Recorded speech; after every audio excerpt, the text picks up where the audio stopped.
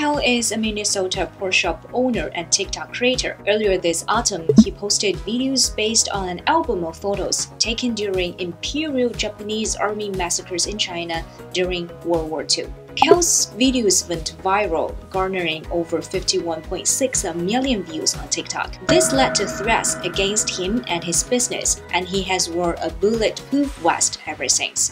How did he get the photo album? Why did he decide to post videos online and share the stories? How much does he know about the related history? What happened to the album? And did it find an appropriate home? Today, Evan Kail is my guest. Hello, Evan. Thank you so much for taking the interview and share your stories. Nice to have you, and thank you so much for taking this kind of interview. So I would like you to have a short self-introduction first. My name is Evan Kail. I am 33 years old. I live in Minnesota in the United States. I am the owner of St. Louis Park Gold and Silver. I am the internet personality known as Pawn Man. We don't do pawn here. It's just a name. Pawn is a thing in America where you can, if you have an object you want to get a loan for, you can turn it into someone like me. And it's basically, I'll give you a loan for your stuff. But I don't do that. I just buy and sell. So most of what I do is gold and silver coins and currency. But I also do collectibles and I do history, and the products that I make for the internet, the videos, have a lot to do with history. I think it's back in September. And that was really a buzz. You created a buzz here in China, actually. Yeah, because I heard. Because of the album, as a Chinese, that we are really interested in the content of the album. Can you please tell us, or can you still remember the day you got the album? So part of what I do with my videos is I built my entire business on social media. A big part of what I do is selling product using videos and having people mail me stuff where I can buy it and turn around and sell it. So, I get all kinds of stuff advertised to me, and I have a lot of followers. Before all this craziness, I had 250,000 followers. It's not a small number.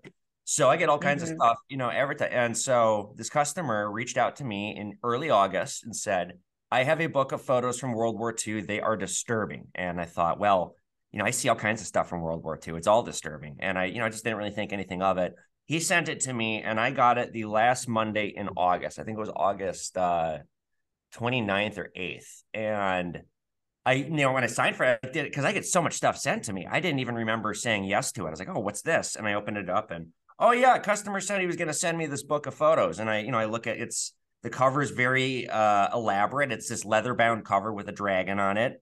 And you start flipping through, and it's this guy in the war, and, him and his sailor friends, and they're drinking and they're having fun, and life in the military, and then life in, Southeast Asia. But then just a few pages into the book, there's savage photos of, I saw the word Nanking, and I thought, oh my gosh, this might be photos from the Nanking Massacre, because I majored in Japanese studies in college. I know all about the Pacific Holocaust, and just seeing the carnage in these photos combined with just the word Nanking, I thought, oh my God, this is something of great historical significance. I can't buy this. This might be expensive. I don't want this to go in a private collection. This should go in a museum. So I made the video in question, and well, lo and behold, here we are. Yeah. So who was the client? Do you have any ideas about the client? The client has asked to remain anonymous because this got so crazy so fast. What ended up happening is I posted the video the next day, just instantly blew up. And the next day I was just bombarded from everyone wanting to know, wanting answers. And I reached out to him that weekend and I said, look, this is getting crazy. I don't know what to tell you, but we need to figure something out here. And he said, I don't want any part of this. I appreciate what you're doing, but this looks like a mess. So I ended up paying him. I said, because this whole thing, after a week of this, it was how much is the book worth? Who's going to front the bill? And the whole question of what's it worth became just blood money to me. This thing doesn't belong in a private collection. I don't like assessing a dollar amount to it. And I was just getting crucified by the internet to do something. So I said, look, how much do you want? Let me just buy it from you so I can donate it because it needs to go somewhere. And the longer we drag this out, the worse it's going to be for me. So I said, how's 1,000? Okay. I paid him $1,000, signed a contract with him. And then for his own, I said, look, this is the last time I'm going to contact you for your safety. So I deleted his number. I don't have any of his contact info anymore. Yeah, he's a family man. He didn't want any part of this mess. It got very scary. What was your first reaction when you saw the photos? When I got that book on Monday and I opened it up and I got beyond that page, I screamed. I had a loud verbal reaction. I had actually a family friend here just stop by to say hi. And, I said, oh, hey, I just got this package, and then I explained I call it remote deal program because like you remotely send me stuff. So I said, oh, I got a package for my remote deal program. Here, let's check it out. And so I opened it in front of him. And as soon as we got to the violent photos, he left. He couldn't make it all the way through. I couldn't make it all the way through. Number one, I was just suddenly so overwhelmed. And I thought, oh my God, what did I sign up for? Now I have to get this into a museum's hands. This is why it also took 3 days for me to make that video because I didn't know what to do. I thought, okay, every time I reached out to a museum, they've never taken me seriously. And this is when I had 250,000 followers. So I thought, well, maybe if I make a video that's so sensational, I can finally capture a museum's attention. And yeah, I wasn't counting on it being number one in Chinese social media. How much do you know about the history of the Sino-Japanese Wars? Quite a bit. Yeah, it's a very dark chapter of human history. I mean, all of World War II is, but this predates World War II, the first Sino-Japanese War, and then again the second one. Why you choose to study Japanese history, or why did you choose to study Asian histories? Okay, it is actually a very long and convoluted answer. I'm going to try and explain it as quick and easily as I can. I have a love of Japanese culture, particularly through the cartoons. I love watching anime. I still do to this day. In fact, I was watching some last night. And you can see here, I got these Japanese dividers here. I like Japanese culture and history and anime. I always have. When I was in college, I kept switching majors. I didn't know what I wanted to do. And I started writing screenplays for fun, trying to get into Hollywood. And I thought, you know what I wanted? I want to get into this Hollywood thing. And you need to have a plan if you're going to try and break into an industry this hard. And I wanted to be the go-to guy to adapt Japanese cartoons into American big budget movies. So that's why I majored in Japanese studies. It was a very convoluted thing. It didn't work out. I run a gold business now. My whole 20s was trying to pursue writing and breaking into film and being a movie producer and and it just didn't work. But so that's why I majored in Japanese. I had a very convoluted plan to do something with it that ultimately nothing came of it. Glad I majored in it though. Why did you decide to post videos about the album? Because like I said, have never, let me rephrase that for you. I have never been able to capture a museum's attention, and I have had items that for sure belong in museums. I've had items from the Holocaust, the German Holocaust, advertised to me, and I don't traffic in those. I draw a line in that. I haven't. I'll sell most things, but if it's involving a war crime, I won't sell that. That belongs in a museum. So this was something. As soon as I saw the photos of the violence and just the historical significance, like, God damn, look at all these photos this guy took. What struck me so much about this album, not just the violent photos, but the non-violent photos. In fact, one of the individuals I had checked the book out before I donated it is I don't want to say his name. He's with Yale. He's very high up in the historical department. And I gave him permission to use the photos for a paper he's writing, but not the violent ones, the non-violent ones. He said they're just incredible. I can't believe the detail, the quality of the photos this guy took. But so I had never gotten a museum's attention, and I thought, well, you know what? I'm going to use social media to get someone's attention. If I scream loud enough, maybe someone will look. A lot of people looked. Did you ever think about the videos will cause a buzz online? I did, because I am my whole business revolves around social media. I am a professional influencer. I know how to make a product that is viewed. Every video I make it to get viewed in one way or another. As I said in other interviews, and I've said again and again, I assembled a perfect storm of words on accident. I knew that I was putting together a product that was going to get interest. I just didn't count on this much interest. Where it gets messy, and where it's still messy for me, is, it's not the photos of the rape in Nanking. I made a mistake, but in America here, it just turned into this big thing. Oh, it's a hoax. And so that is the negative connotation that is still surrounding it, is my intentions and was the whole thing a hoax or not? So, and people question my motives too with using social media. But the fact is, I had never gotten anyone to call me back on stuff like this. And it's like, well, I have a customer's item. He wants something done with it. I got to do something. So that was my solution, how to do something. And, you know, had I not done that, China wouldn't have the book. Can you share some of the feedbacks that you got online, whether positive ones or negative ones? It's really a mix. It's overwhelmingly positive. You know, I've had so many Chinese people reaching out to me, posting on my YouTube, my TikTok, saying thank you. I've gotten emails. I get, you know, just so many messages of outpouring. Well, maybe it's because I can't read Mandarin. I haven't seen any Chinese person say you did a bad thing. It's all positive. Here in America, it's mostly positive. It's just, like I said, there's, you know, this got really scary for me really quick. And some of these allegations about my intentions were very, very negative. And like, I just had so many words put into my mouth and people making up assumptions about my intentions. And then they just decided to marry those and stick with them. So, you know, now that the story has a resolution, people got so invested into what they thought that now they don't want to walk it back. You know, it's an American thing. I guess maybe it's a world thing too, just with the internet and social media culture and being headstrong and not backing down and not admitting when you're wrong and not saying sorry. I think people they got so invested in what they thought that now that they see that that's not the case, they're just going to double down. And that seems to be what's happening with my critics. But I mean, it is pretty funny on Twitter, people attacking me. Like, it's white people attacking me and then Chinese people are going after them. And it's like, you don't see the problem here? Yeah, there are people like fighting for you under the comments areas. It's pretty, you know, and I try not to invest in comments and reading hate like this. Like, you know, I'm well versed in social media and have been for a while. I've been making videos for a couple of years now. So I'm used to being attacked. I'm used to getting hate. I'm used to ignoring comments and not taking them seriously. But you know, some very influential Americans with lots of followers made videos about me. And I saw those because, you know, people were sending them to me. Like, I'm not going to name names. One person in particular made a video that a lot of people were like, hey, have you seen this?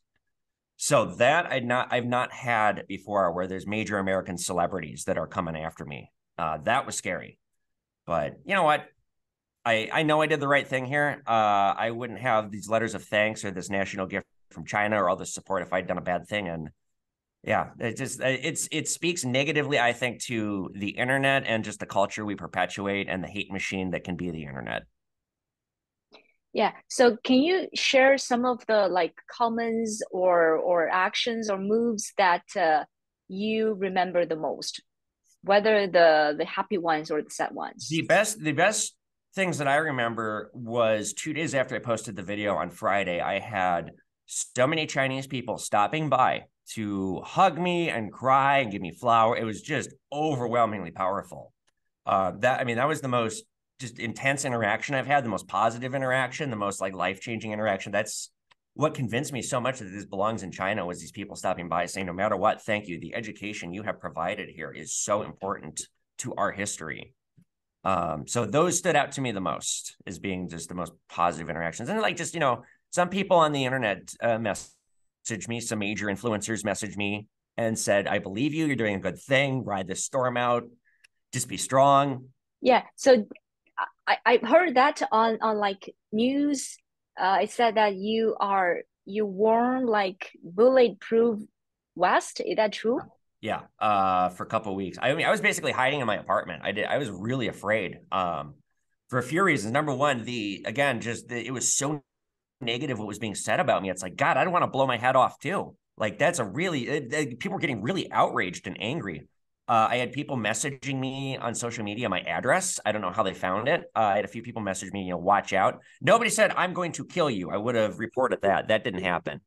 But I did have, you know, threats, you know, people saying, watch out, sending me my address. That's pretty scary. And on top of that, I know enough to know that the worst of the worst crazies are the Nanking deniers.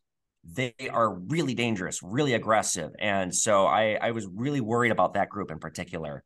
I had one individual show up. Somebody said he might be in a cult. I wrote the name down. I don't remember the name. One individual showed up and was definitely trying to hack into my Wi-Fi. I had to shut my store down, and I kicked him out and took a bunch of pictures outside, and then he took off in a out-of-state plates rental car. But that was very scary. So I had some just really, really bizarre stuff happen, and it got alarming. And, you know, this is America. There's a lot of guns. There's a lot of crazy people. So I I bought a bulletproof vest when the pandemic hit in 2020, and it's like, well, I'm gonna get my money's worth on this thing. I wore it for weeks. I'm not wearing it now because it's very uncomfortable, and I don't think I'm gonna get killed over this. But yeah, it was the craziest month of my life. My mental health took quite a toll. I lost a lot of weight. I wasn't sleeping. Yeah, just the mental strain. I was joking. I don't know how Donald Trump does it, being in the media sphere like that and getting all that pressure. Because after a week, I was like, I want off this ride. After 3 days, I wanted off. How's life these days? How's your life I'm okay now. I'm a lot better now. I'll tell you, I'm looking for a therapist. I definitely need to see one. I'm ready to move on, and I get recognized now in public about this, and people ask me about it. It's like just ask me about something else. Yeah, it's almost the new year here. It's almost the Chinese New Year as well, and I'm very excited to have a new year and start a new year and move forward with my career and with my new Chinese audience and just all the great things I'm going to do next year. This was the craziest year of my life by far. Bingo list for 2022 didn't have any of the things that happened on it. A lot of these comments you see that, like, one of my things is, because I'm a writer and I have good education, if you make a spelling mistake and you're trying to make an argument on the internet, I just don't take it seriously, because it's like you didn't even take the time to spell something properly, and the amount of people that are attacking you that are just spelling like idiots, it's like, well, you sound smart. Do you regret sharing the stories on social media? No. This was, the fact is, I provided education. Simple as that. That's why I'm here. That's why I make content. I mean, I'm running a business, but I love educating people. And that's why I'm making these videos. And that I accidentally educated millions of people about the Pacific Holocaust is so worth it to me. Even if I had to bear the brunt of all this craziness, it was totally worth it. It's why I'm here. So I wouldn't do anything differently. Here's what I do regret. And here's what I won't say apologies, because I don't think I need to, but I regret giving anybody false hope that I might have photos of the Nanking Massacre that might lead to justice. That I regret. But everything else, it's how we got here. It's how I ended up educating, again, all these people about the Pacific Holocaust. So had I not done it, then it wouldn't have happened. The word Nanking is in there more than once, I will say. And so, China has the book now. Chinese scholars are checking it out. I'm not sure how they're going to display it. But I'm interested to see because the fact is, I didn't really get anybody to check this thing out in person because all the controversy. I had a bunch of people here in Minnesota lined up to come check it out, and they all blew me off after the weekend of, oh, he's faking it. Nobody wanted their name attached to this thing. So I had some people digitally check it out, and then I had a few people with local museums come and look at it, but they weren't super duper experts, and I couldn't get that much of an opinion. So I'm really interested to see what the Chinese scholars who look at it have to say. There's a few photos in there. They're not violent, but there's a few propaganda photos in there that are probably unseen, and they're pretty bad. So I'm pretty interested to see if those turn out to be real.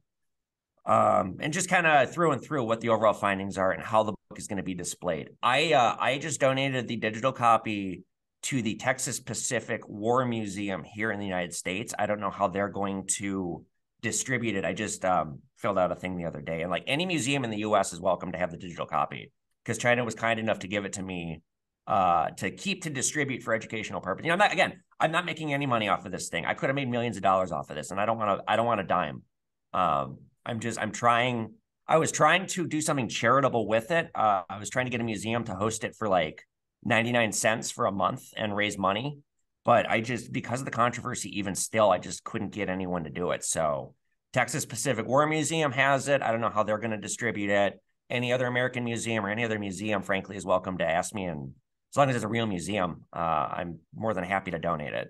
The key is, even though I don't understand you, but you don't understand us, but we are brave enough to speak it out, to say it, to communicate, and then we can exchange ideas, and then we can know more about different cultures and different backgrounds. I've had a few conversations with people saying that, you should be a peacekeeper. We should do something with, I should have some kind of an official capacity. And I mean, I'm a private citizen, simple as that. I got to watch what I say and do here. If I was asked, I would gladly do it. I think it'd be a privilege and an honor, but right now, I think we have a moment with this. I've accidentally created a moment where young Chinese people and young American people are now seeing each other through the lens of social media through this. And that moment is very important because our countries right now are having some issues. And I'm so anti-war, I'm so pro-peace, and any kind of a dialogue is constructive. So what we, how we go about doing this, I don't know. It's above my pay grade, shall we say, but I'm happy to play any kind of a peacekeeping role I can. And I just think that this is an opportunity that we have here, and I hope we can continue dialogue, and continue pursuing peace. I know that you gave the album to the Chinese Consulate General in Chicago. And why did you make that decision? Were there any other options? And is there anyone want to buy it? Yeah, actually, I had a lot of people the 2 days after the video, a number of people were calling me, making me like very high dollar amount offers. And I was like, did you not see the video? I'm not selling it. And I had one guy, I bet he called here 8 or 9 times, some weird guy named Merlin, and he kept offering me more money. And I was like, and he was like being very intimidating. And I was just like, I don't know what part about this you don't get. It is not for sale. And then he's like, well, how about I buy it from you and I donate it to China? And I was just like, again, who the hell are you? Like, how did you even get my number? So yeah, just a lot of people came out of the woodwork wanting to do different things. I got it to the Consulate General thanks to one individual who lives here in Minnesota. He is Chinese. He is now an American citizen. He is involved with some local Chinese organizations here. And he came here, I think came here on Friday, 2 days after the video. And, he gave me his card and we talked. He said, if you want to give this to China, just let me know. So I got a lawyer that following Monday or Tuesday because, I had to. I accidentally created an international incident. I'm a private citizen. I can get in a lot of trouble. So I went, I got a lawyer, a very, very high profile one. And I'm sitting in his office. I walked into his office with a bulletproof vest with a gun. He looked at me like, God, who did I just take as a client? But he said, what do you want to do with it? I said, I want to donate it to China. It's where it belongs. And I just want this whole mess behind me. I'm like a comedian. I'm funny. I have a lot of energy. That's why I do, but this was a very serious, somber meeting, very heavy. I had, I was very humbled to meet them. What really threw me, and I said this in a TikTok, when they gave me the gift, they didn't tell me what it was, and I didn't ask for it. I didn't know I was getting anything. I didn't ask for anything. I didn't give it to get something back. I gave it because I just thought it was the right thing to do. So they said, they gave me the letter, and okay, this is beautiful. Thank you. I'm going to frame this. I actually have that letter and another letter from a gentleman in Hong Kong in the government framed right over here. But then they said, we have a gift for you. It is very important. And they presented me with the national gift. And they didn't say, this is a national gift. We don't give this to most presidents. They just gave it to me. And they're very humble about it because of the meeting. And, again, they didn't embellish what it was. They didn't brag about it. They didn't explain it. They just gave it to me and said, it's important. Take care of it. So, I took it home and I had it here in my store. And I made the video. I posted the video the day that I donated it to him because I've been filming stuff for a while. So I made a YouTube video about all this. And, the video started the first day of the drama taking place. So I got home and I'm looking at the comments and I'm seeing people saying, do you know what they gave you? No, what they give me. And then I found out what it was. And I came running here, Jessica, in the middle of the night. I got an Uber, came flying over here because I was worried somebody was going to steal it as soon as because I didn't know.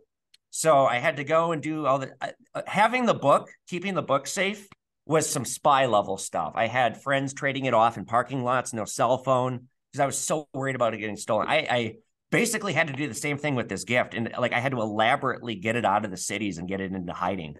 So I don't know what I'm gonna do with it. Now I'm trying to see if a local museum wants to house it because I'm really worried about it getting stolen. Incredible experience. But the meeting though, life-changing. I'll never forget meeting them and having that experience. Mm-hmm. Yeah, I saw the gift, the highest. It is considered. I do my research as well because that is my first time seeing that as well. Yeah, so that is considered as the highest diplomatic gift possible for individuals from Chinese diplomats as a thank you. And normally that is given to. Can I get you to say that one more time? One sec. I just for, I'm not going to keep going in circles about this, but just for me. We have Jessica here. Okay, so and say that again, please. That is considered as the highest diplomatic gift possible for individuals from Chinese diplomats as a thank you. Thank you, accredited journalist Jessica from Beijing. It's not from Amazon, is it? It's not from Amazon. It's definitely not from Amazon. But it fries me, just fries me how stupid Americans are about this, and these continued perpetuating controversies about me that are just like hurtful and not true. And like I don't deserve this level of craziness. I really don't think I do. There's conspiracy theories online that I hired crisis actors. The people from the Consulate General, they're not real. They're actors I found off the street. There's a conspiracy that because I wear, this is from an anime from Mobile Suit Gundam. This is the logo of the bad guys. I love it. I love it since I was a kid. I like the bad guys. They're cool.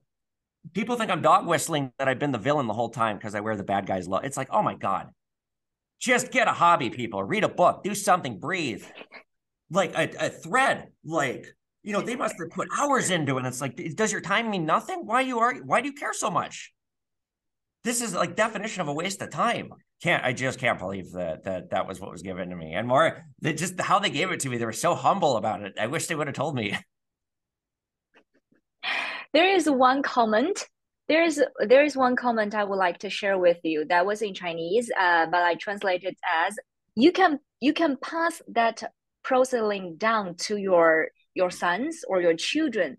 If they need help in the future, Chinese people will go all out for them.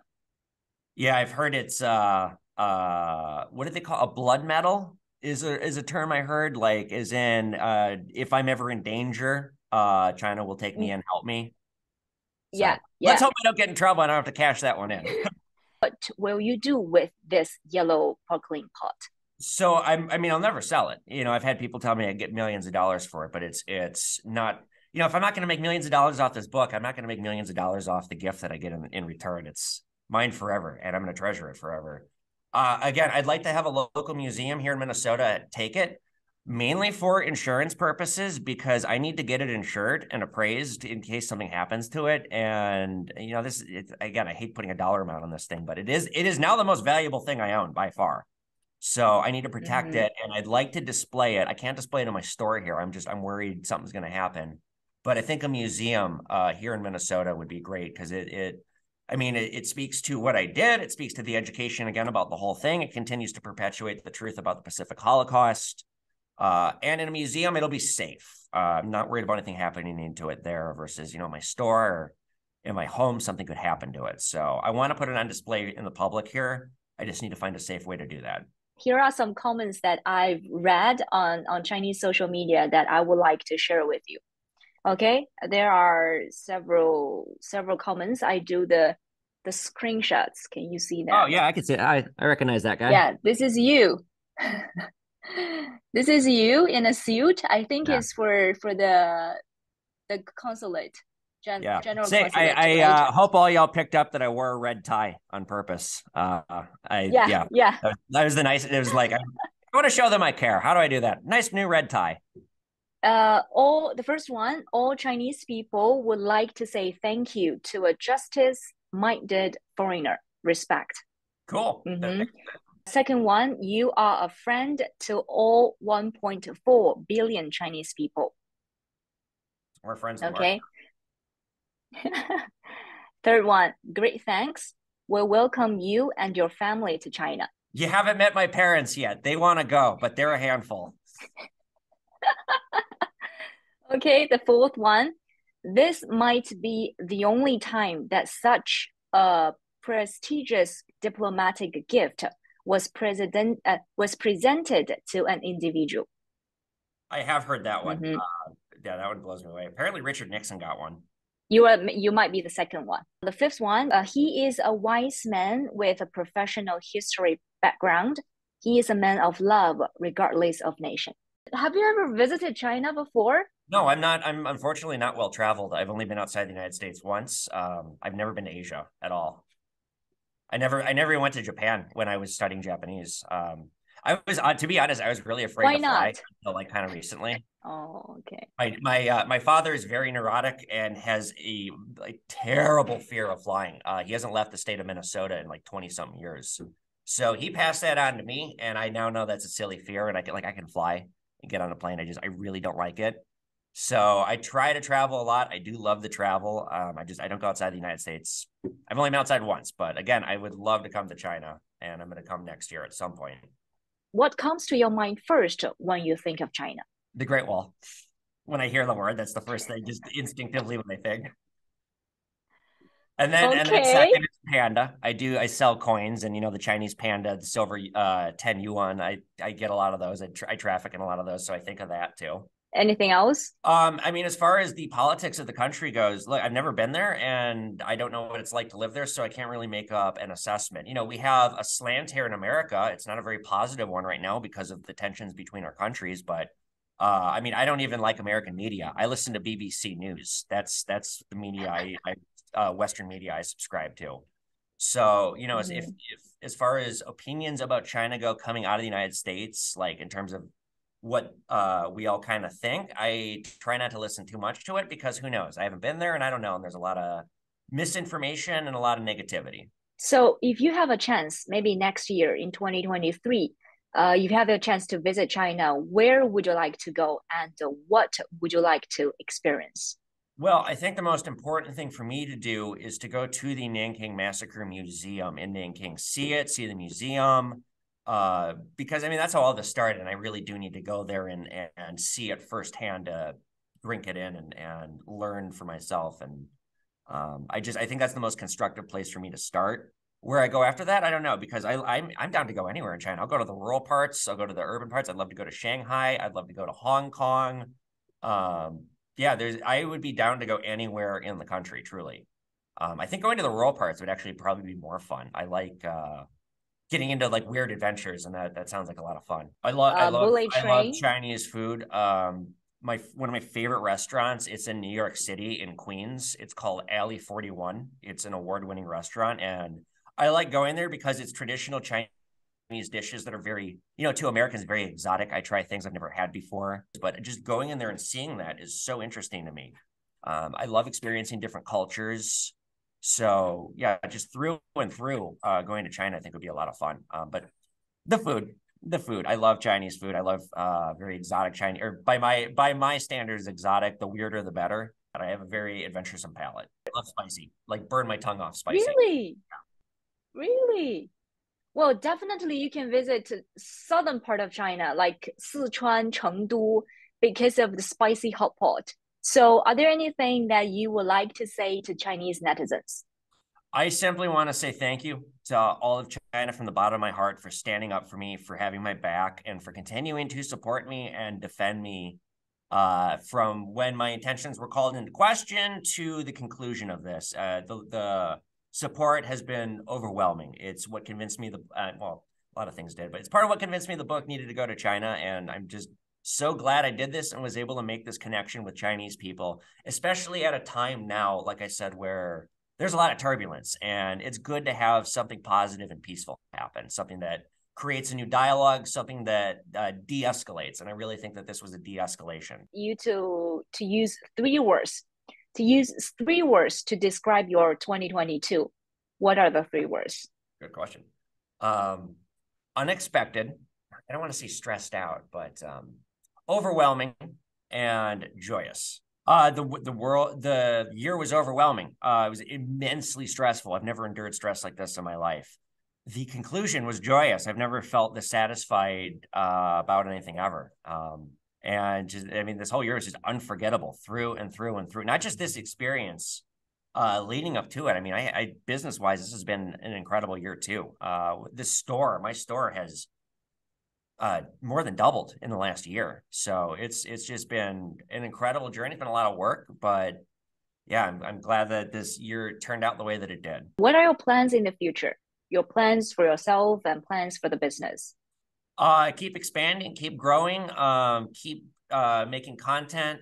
Here in America, my goal is I'm trying to get a TV show with what I do, because I basically on YouTube, I have my own TV show here where I film myself doing deals. I film myself educating people. I sit right here and do I call it a monologue where I explain something. I want to expand my store. I want to make this a much bigger store with more people working for me. I want to make it so that I can go to China for a month and not worry about my business. And that's kind of not a thing right now because we are working so hard here. I work like 80 hours a week, truly. I work until, I work 12-hour days and I go home and I keep working. I'm on social media. So just expanding and setting this up so it's not just me working like this. I got more people under me. That's my goal for my business. As far as my personal goals, I want to get back into martial arts. I have a 3rd-degree black belt in Taekwondo. I was getting ready to take my 4th degree, which would make me a master. But then COVID happened. I haven't trained in about 3 years. I would love to learn Kung Fu. I'm very into martial arts. I can't find anyone here in Minnesota to teach me. My dad is a black belt in Shaolin Kempo. And Really?